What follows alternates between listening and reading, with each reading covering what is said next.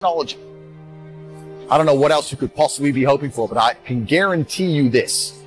My team and the people who are in Hustlers University, all of us who are ahead of the curve, are going to become monumentally more successful than you could possibly imagine. They say, decouple your time and your money. You have to make sure you're not using your time for money because you run out of time. Machines don't run out of time. Machines run around the clock. The money never ends. It's going to be have-nots and have-yachts. It's going to be people with Bentleys and pennies. And you have to make a choice which team you want to be on. Hustlers University is the only place where you'll learn how to make money with the machine mind right now, today.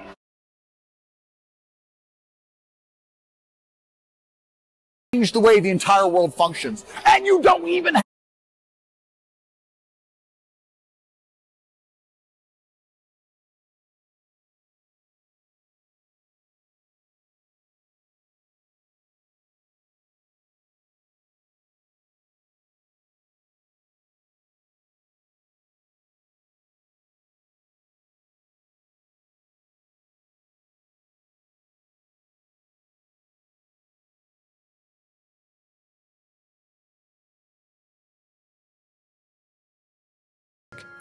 And some people will do it when they lose.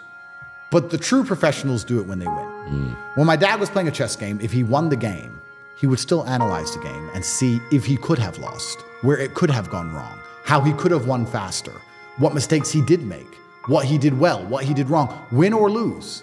So many people will sit in a scenario where everything went wrong and go, in fact, correction, not so many people. I would say 75% of people will not ever self-analyze the situation they're in. They'll blame everyone else. If they went to jail like I did, they'd say, they put me in jail because they're liars and the Matrix did it. Fine, true. But when I was in jail, I was like, how did I get here? What did I do? What did I say?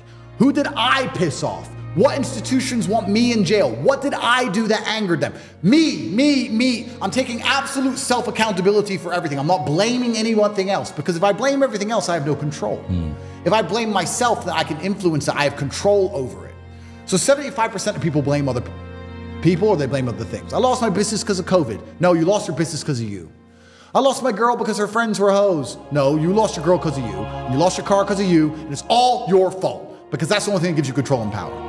The other 10%, we said 75, that's 85, now it has to be much higher. Let's say the other 20%, which brings up to 95% of the total of the populace, will look at a situation in which they lose, and they might self-analyze, and they might try and learn from the loss, and they'll try and find the feedback involved in the loss to make sure they don't lose again, which is obviously better than not analyzing at all. At all, yeah.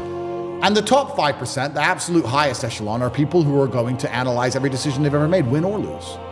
I analyze my wins as well. See where you went right. See where I went right, see where I went wrong, see where it worked. You need to analyze your whole life. Your life needs to be feedback. You need to sit and it's over 10% into the year now. I wonder if anyone who made a New Year's resolution sits and says, it's over 10% into the year. Am I at 10% of my goal? Because your stupid ass said you were going to be a millionaire when you were drunk on New Year's Eve. Well, you need to have 100 grand saved. Do you have 100,000? Have you even done the feedback on your own goal you made 30 short days ago to realize that you're nowhere near it and you're not going to make it and you're a loser? No. Oh, I got the rest of the year. And then wonder why they fail. You should have a daily target. And then it's just a full-on cycle for them yearly. Of course. Going to be a millionaire next year. And then, then they just lie. Yeah. So you need to constantly feedback and analyze your life and take time out of scenarios.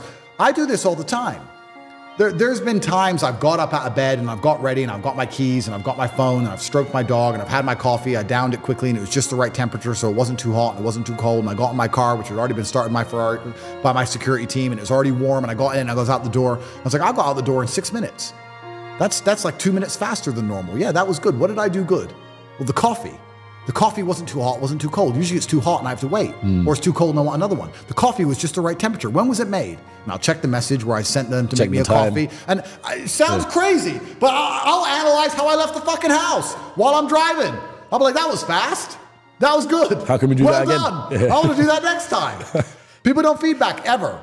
And they don't analyze the way they speak. If you're the kind of person who can't speak properly, you're the kind of person who doesn't analyze their own behaviors in life. That's what I would say. If I see somebody who can't make me understand why they think what they think. I'm going to sit and say, okay, well, you're not the kind of person who analyzes their own life. Now, do I trust you? Because let's say we start a business together and it all goes wrong. Are you going to come to me and say, I made a mistake. I can do better.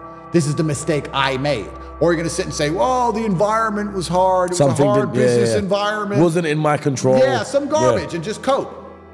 You know who the worst for this? Oh, I'm going to jail. Here we go. Going to jail. Women. Women take no self-accountability for anything. I'm a misogynist. It's true. No, they don't take self-accountability for anything. And they don't because they don't have to. Because they are blessed with beauty from God.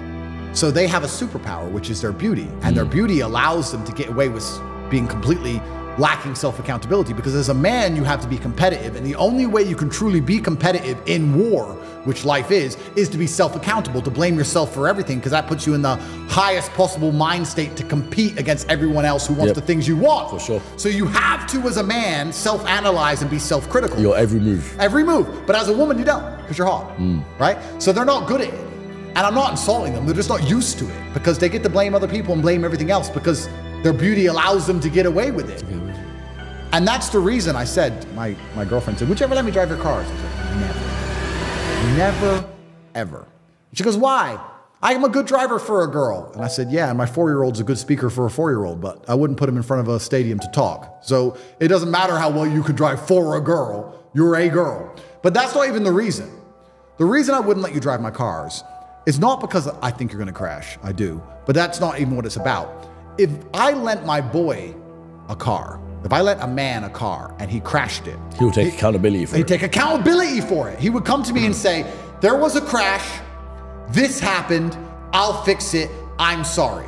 Even if he believes it wasn't his fault, he would still, if he's the kind of guy I know, have enough self-accountability to go, this idiot pulled out of nowhere, but I was speeding. I was going fast, it's a fast car.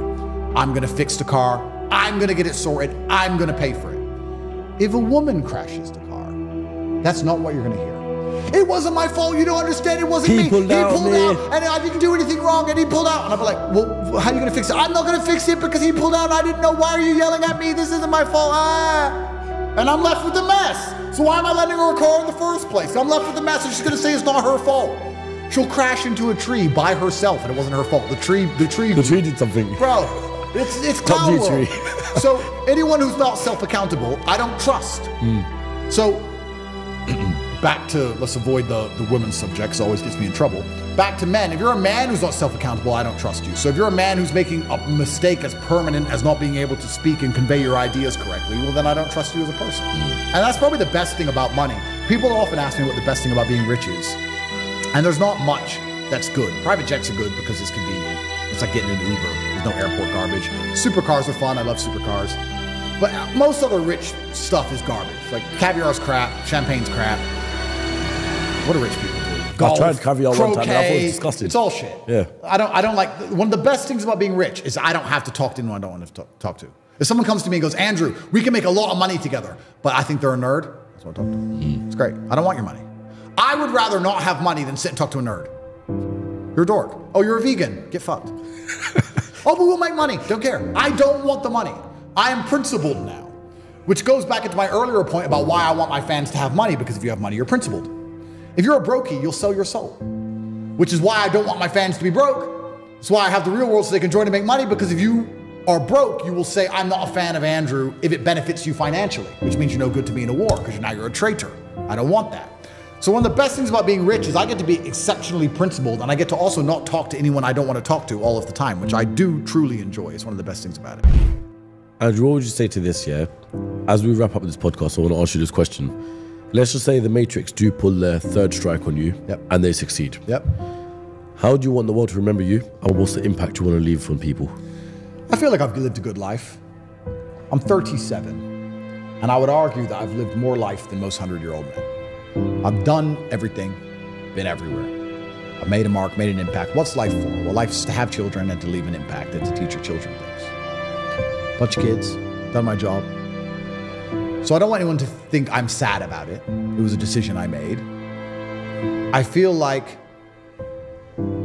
as a man, you should always live for something bigger than yourself. I feel like that The true masculine imperative is to find a battle worth fighting for. That's why men have always gone to war, and some men died. That's how it's always been for men. As a man, your life shouldn't be about quantity, it should be about quality. And trying to live as long as possible, but being that porridge goo in the middle is not as important as living a shorter amount of time and getting to be the T-bone steak. So I want people to understand that I believed I was doing the right thing. I'm not a perfect person. Perhaps I made some mistakes, but I believed I was doing the right thing at the time. And that I don't have any regrets about it.